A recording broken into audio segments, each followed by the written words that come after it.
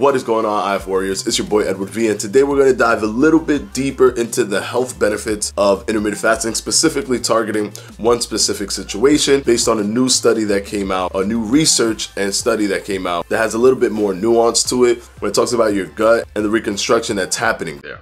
Stay tuned.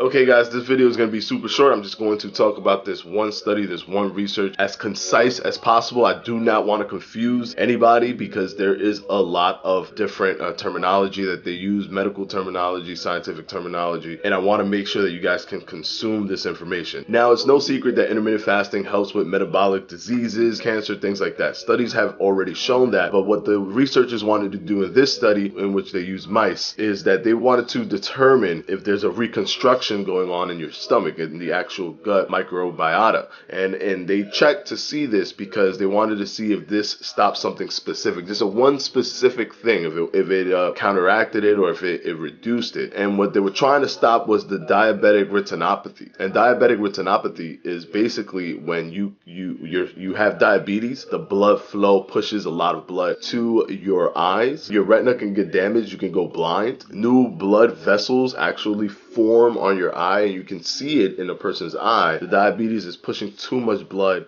to your eyeball. If you have diabetes, this is a concern for a lot of people who have diabetes, and that's called diabetic retinopathy. What this study was looking at was, does it do anything in the stomach to reduce that side effect of diabetes? And as we know, intermittent fasting is extremely useful for letting the body relax, letting the body heal. And for anyone who thinks that these things are pseudoscience, studies like this continue to come out to show that intermittent fasting is extremely nuanced, has a full catalog of undiscovered health benefits that are slowly being discovered little by little as they continue to test it. So what they found is that without any pharmacological interference with one group of mice, and the thing with this is if pharmacological interference is giving them any kind of medicine, anything at all. They had one group just do intermittent fasting, they had another one not do anything, and then they had another one where they did a pharmacological interference, and how the mice reacted to that medicine as opposed to the mice that were reacting just to intermittent fasting. They noticed that there was a significant increase in the taurosodiaxylate. Basically, that's just a neuroprotective bile and acid that's happening in your stomach. So the normal bile and acid is being replaced with this neuroprotective bile and acid, and that was not seen in the feeding mice, who were the ones that were eating all the time. That wasn't seen in them. It was only seen in those mice that were doing intermittent fasting. So the microbiota was being changed. So to shorten this big word, let's just call it the TUDCA. So for the TUDCA, yes, I would rather say all of those letters than continue to keep on saying that big word. But anyways, what that TUDCA is doing, it is sending these cells, these neural cells, through your bloodstream to your eyeballs, and is basically reducing the possibility of diabetic retinopathy by stumping its travel vessel. So the study was very, very successful. The research was very, very successful in determining that intermittent fasting actually does help prevent diabetic retinopathy because of the fact that it increases the TUDCA in your bile and acid, and that helps protect you from that side effect of diabetes. So yes, it's little by little assisting you with the diabetes, but it's also doing other things where it's helping you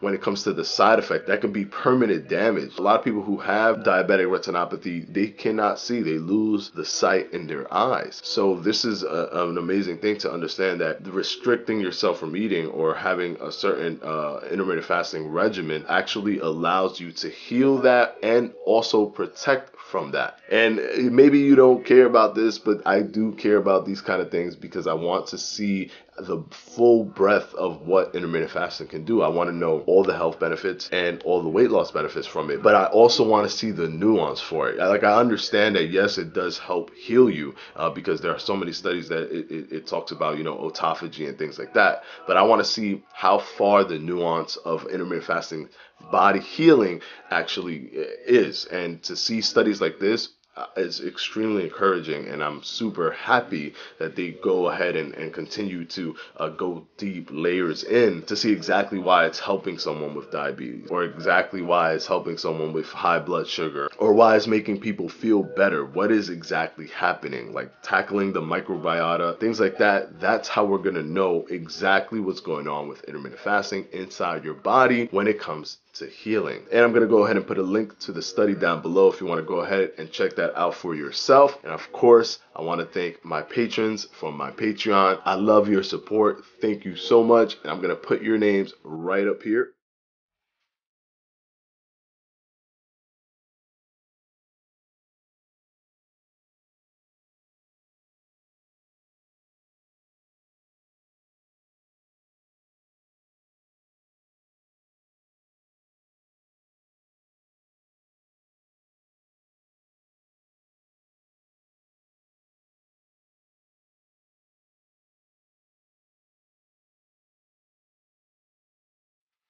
And of course, as always, I'll see you on Wednesday for another FAQ.